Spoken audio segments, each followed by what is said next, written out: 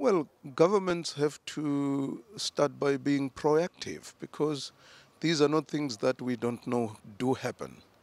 There are things that we should have anticipated and put on,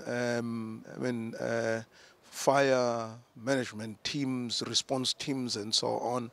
And and beyond that, they still need to find preventative solutions to these matters rather than reacting to them, because reacting to them, it's too late when you react.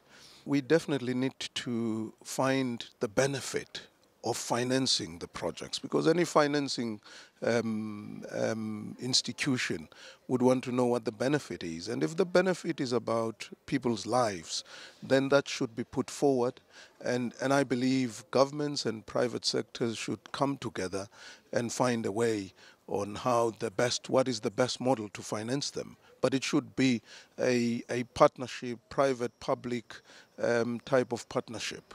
The conference is a very high-level conference, and I believe it is discussing really the issues of the day of our lives.